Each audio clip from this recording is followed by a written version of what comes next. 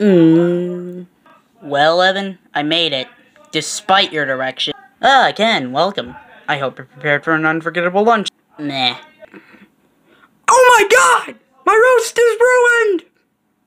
But what if I were to purchase fast food and disguise it as my own cooking?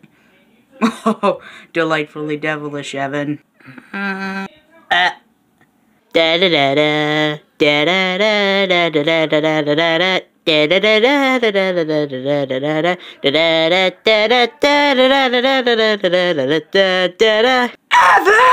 Ken, I was just, stretching my calves on the windowsill. Isometric exercise. Care to join me?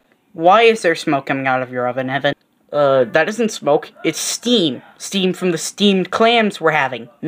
Steamed clams. Okay. Ken, I hope you're ready for mouth-watering hamburgers. I thought we were having steamed clam. Oh no, I said steamed hams. That's what I call hamburger. You call hamburgers steamed ham? Yes. It's a regional dialect. What region? Upstate New York. I see. You know, these hamburgers are quite similar to the ones they have at the Krusty Krab. No. Patented Evan Burgers. Old friendly recipe for steamed ham. Yes. Yes, and you call them steamed hams, despite the fact that they are obviously grilled. When you think about it... Excuse me for 1 second. Of course. Well, that was awesome. Good time was had by all. I'm pooped. Yes, I should be. Good lord, what is happening in there? Aurora Borealis? Aurora Borealis.